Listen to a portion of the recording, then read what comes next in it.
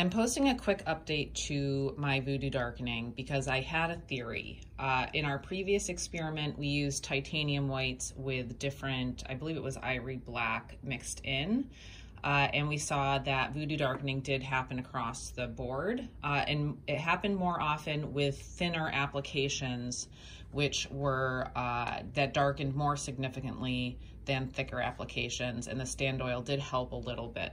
So I had a theory that the earth tones maybe were partially responsible. So what I'm using here was a Williamsburg neutral number 6 and number 8, which are both made with titanium along with, I believe, raw umber and ivory black. So I also did a test here with Cad Red Deep and also a phthalo blue. So my understanding of those is they aren't like natural earth tones or more synthetic pigments. I could be wrong, but again, I'm just theorizing here.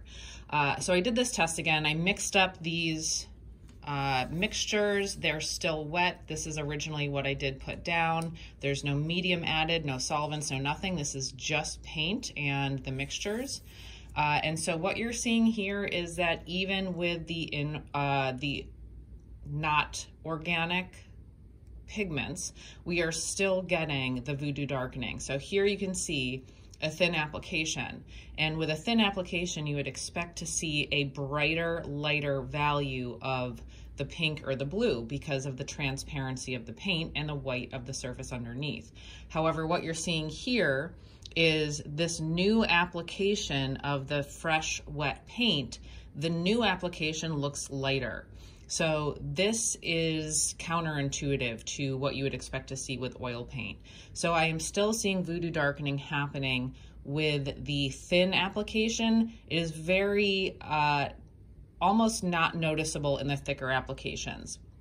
The thicker applications definitely did not sink in as much. Now, sinking in would normally make the paint appear lighter than it actually is. This is evidence in our darks usually.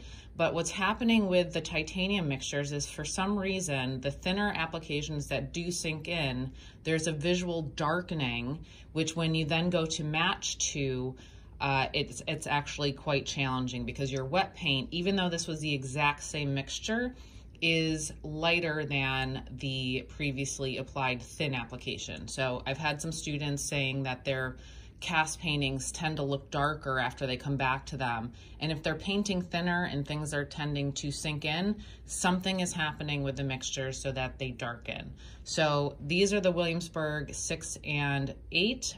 They are also doing it, the darker value is doing it actually even more significantly. But it is still evident in the lighter value. So I just wanted to post an update that the theory that the raw umber or ivory black was partially the cause of the Voodoo darkening seems to be actually happening with other pigments as well. Good luck.